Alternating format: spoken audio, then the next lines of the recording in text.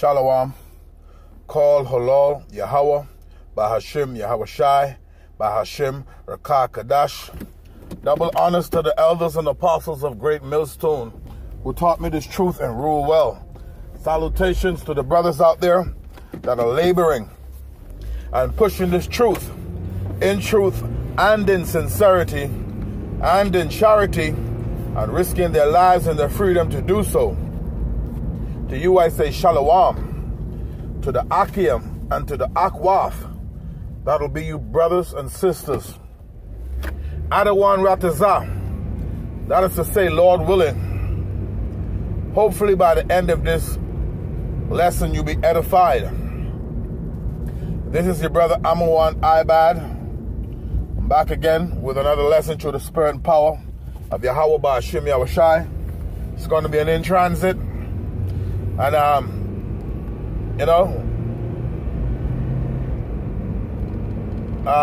in the spirit, all through the spirit, to feed the lambs of Yahweh Ba'ashim Yahweh Shai as commanded to feed the sheep. Okay? So, I'll just speak on what comes to mind. And if I could get a scripture or two, I'll go ahead and pull it up. But, yeah, brothers and sisters, man, I just want to exhort you to continue in the faith. Keep fighting, keep pushing, and stay strong, man. Because hey, it's a lot of false prophets out here.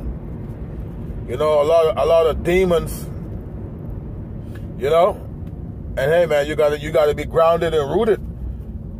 You got to be grounded and rooted in our power, Yahweh Ba'ashim Yahweh Shai, The scriptures say if they could have deceived, the very elect, they would, but they can't. Okay? They can't. So, you got to be careful out here, man. This is the book of Matthew chapter 7 and verse 15. It says, beware of false prophets, which come to you in sheep's clothing, but inwardly they are raving wolves. All right? Beware of false prophets, which come to you in sheep's clothing, but inwardly they are raving wolves. And this reminds me of General Yohana, man, of ISUPK. He's telling you so-called Negroes, Latinos, and Native American, you Jakes, who blood lineage goes back to Abraham, Isaac, and Jacob, who are Israelites. He's telling you to take the job, man. He's telling you to take the vaccination, he's telling you to get the vaccine. There's no problem with it, So he's going off, man. He's going off. All right? So you got to be careful of our sheep and wolf clothing, man. All right? It says, beware of false prophets, which come to you in sheep's clothing. Okay? But inwardly they are raving wolves, man. So you have to be careful of this guy, man, General Yohana, man. Because he's going off, man. He's telling Israel to do the wrong thing. All right? He's telling Israel to do the wrong thing, man. So as I said, this lesson, this is an organic lesson. I didn't have anything planned. I just pull, scriptures would come to mind as I speak. But hey, man, it is what it is, man. It is what it is, man. I'm telling you, man. You gotta be careful, man. You gotta be careful, man. But I mean, hey, like I say, man, you gotta be grounded. You gotta be grounded in the word. Okay? You got to be grounded in the word, man. Because a lot of false prophet, the scripture tells us that a lot of false prophets and many antichrists out in the world. So you got to be careful, man. You got to be careful. But this is, I'm going to get this, Jeremiah chapter 23 and verse 1. It says, woe be unto the pastors that destroy and scatter the sheep of my pasture, said the Lord. Okay? So the scripture is saying, woe. Woe means destruction. Woe be unto the pastors that destroy and scatter the sheep of my pasture, said the Lord. Therefore thus said the Lord of Israel, the Lord power of Israel, against the pastors that feed my people. Ye have scattered my flock and driven them away, and have not visited them. Behold, I will visit upon you, okay, the evil of your doings, said the Lord. So the Lord is saying he's going to visit for that. You're not going to go unpunished. You know? You can't just scatter the flock and not visit them and think that it's not going to be a consequence. Okay? So in Jeremiah chapter 21 and verse 2 is telling you, you know, it's consequences for that, man. So you false prophets and you antichrist that's out here leading the flock astray, you pastors, you know, hey, man, it's a time of judgment. You know, it's a time of judgment, man. You know, except you repent. Okay? Except you repent and seek the Lord in all truth and sincerity, and feed the sheep the proper and correct way with the correct doctrine, man. Okay? That's why we don't do unity camps, man.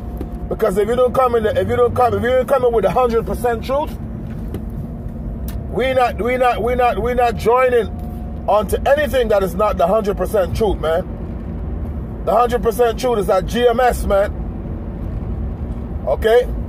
That's the 100% truth, man. About the matter, man. You know? That's the 100% truth about the matter, man. You know? You know, two can't walk together unless they agree, man. You got to be in agreement. Paul say, let us all speak the same. You know? Let us all speak the same. We got to be of one mind. We one body. Okay? So that's why brothers don't do unity camp, man, because some of these camps be going off. You know? They telling you that the mark of the beast is spiritual, is dating white women, you know? Nate from IUSIC telling you that there's no Jacob's trouble and all this different stuff, when we know what the scripture says, Jeremiah chapter 30 verse 7, tell you of a time of Jacob's trouble. Okay, who's Jacob? The progenitor, the patriarch of the 12 tribes of Israel. You so-called Negroes, Latinos, and Native Americans whose blood lineage goes back to Abraham, Isaac, and Jacob. You are Israelites, man. You are Israel. All right? The Bible calls the times Jacob's trouble. All right? The book of Isaiah chapter 34 and verse 16 says, seek ye out of the book of the Lord and read. No one of these shall fail. Meaning when it says no one of these, it's talking about the prophecies. Okay? No one of these prophecies shall fail. So if Jeremiah chapter 30 and verse 7 telling you of a time of Jacob's trouble, which hasn't happened yet, it's about to happen. That's a prophecy that's about to happen right now. Okay? We're in the beginning stages of that. Okay? Because right now they wanna vaccinate you. It's gonna become mandatory at some point. All of that is a part of Jacob's trouble. Ultimately, they wanna microchip you. Okay, which is the mark of the beast. The Bible speaks about it. Revelation chapter 13 and verse 16 on down. And he calls it all, both small and great, rich and poor, free and bond, to receive a mark, save that he cannot buy nor sell. Okay, that's the time of temptation, man. Spoken of in the book of Revelation, chapter 3 and verse 10, where the Lord said, because ye have kept the words of my patience, I will also keep you, meaning the elect of Israel. I will also keep you from the hour of temptation, which shall come upon the whole earth, the whole world, to try them. Okay, roughly paraphrasing. So hey, that's all of that is leading up to Jacob's trouble, man. Because it's you. Remember, they made your face the face of the Royal Crown 19. Okay? So they want to jab you up. Alright? They want to give you the vaccine. So hey, that's the time of Jacob's trouble. But then again, you got Bishop Nate, alright, of the IUIC, telling people that it's no Jacob's trouble. Alright? So hey, like I say, man, you got to be careful of some of these false prophets, man. Some of these pastors and some of these, you know, these antichrists out here in the world. You got to be rooted and grounded in Yahweh Shai, man, our Lord and Savior. You know, that's what it is, man. You gotta listen to His word out of this book. Okay, the book of Proverbs, chapter 30 and verse 5. It tells you that the word of the Lord is pure. You know, every word of the Lord, every word of the Most High is pure, man. Okay, Isaiah, Salakia. 2nd Ezra chapter 15 and verse 2 tell you that his words is faithful and true. You know, so you gotta read this book. This is the comforter. This is the Lord's Spirit. Okay, and the Spirit must be rested upon you to have understanding, for you to see through spiritual lens. You know, and have that vision, as it says in Revelation chapter 3 and verse 18, that eyes have to see clearly. You know. Isaiah chapter 60 said, the Lord, as a matter of fact, let me get that, you know, because you have some people that the Lord shine His light upon, you know, but the other rest of the people, those 2/3, they're going to be in gross darkness, man. All right? They're going to be in gross darkness. This is the book of Isaiah chapter 60 and verse 1. It says, arise, shine, for thy light is come, and the glory of the Lord is arisen upon thee. Okay, so you got to pray. You got to pray, man. The scripture said, pray without ceasing, man. 1 Thessalonians chapter 5 and 17. Okay? Arise, shine, for thy light is come, and the glory of the Lord is arisen upon thee. For behold, the darkness shall cover the earth, and gross darkness the people. Everybody's not going to get this. But the Lord shall arise upon thee, and His glory shall be seen upon thee. Okay, so you got to be seeking the Lord, man, in truth and in sincerity. You know, that's how you're going to get this, by seeking the Lord wholeheartedly, giving Him your heart and your mind. The scripture tells you, Proverbs chapter 3 and verse 5. Okay, trust in the Lord with all thy heart and with all thy mind, and lean not on your own understanding. Acknowledge Him in all thy ways, and He shall direct your path. Okay, He shall direct your path, man. All right? Scripture tells you, Psalms 91, okay? He that abideth in the secret place of the Most High shall abide under the shadow of the Almighty. So you're going to be protected, man, in the house of the Most High. All right? Psalms 34 and 7 tell you, say, the angel of the Lord encampeth round about those that fear Him, and delivereth them. Okay? Roughly paraphrasing, man. So, hey, it is what it is, man. You got to trust in the Lord, man. You got to trust in the Lord, man. That's where it's at, man. So I'm going to get the scripture right here, and I'm going to get ready to close out, man. All right? This is Jeremiah chapter 23 and verse 15. It says, therefore thus said the Lord of hosts concerning the prophets. Okay, behold, I will feed them. Okay, that's not the one I wanted.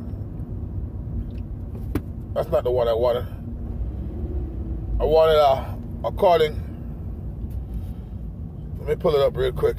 Work with me, according to my heart.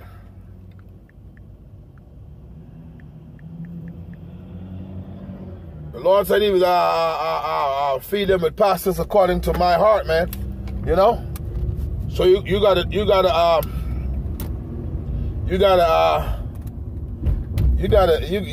know how to discern, man. You gotta know how to discern, man. You know? Truth from a lie, good from evil. You know? That's what it is. But the Lord said, I'm actually pulling into work right now, going into security. The Lord says He's gonna give them pastors according to my heart. Okay? It's kind of eluding me right now, but when I slack you. Good morning. Wow. Good morning. Does he work? Does he work? Yes, sir. Salakia.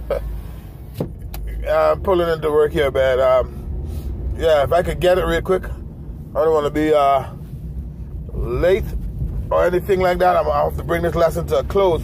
But like I was saying, the Lord, you know, the scripture said the Lord is going to feed you, give you pastors according to his heart. Okay? So this is what you want to do, man. You want to be able to discern good from evil. You know, so when you see these pastors, you are a prophet, you would know a person who is of the Lord, who is of Yahweh Shai. You know? We're not talking about sweet Jesus. We're talking about Yahweh Shai. Okay? That's what we're talking about. But yeah, I'm gonna have to bring it to a close out. Yeah, I got 5 minutes to be inside. So I'm gonna have to bring it to a close out, man. Hopefully you were edified, man. You know, I'm gonna go ahead and give all honor and glory to Yahweh, by Hashem, Yahweh Shai, by Hashem Rakakadash. Double honors to the elders and apostles of Great Millstone who taught me this truth and rule well. Salutations to the brothers out there that are laboring and pushing this truth and in sincerity and in charity and risking their lives and their freedom to do so. Okay? So until the next time, Adawan Ratazah, that is to say, Lord willing, I'm going to say, Shalom.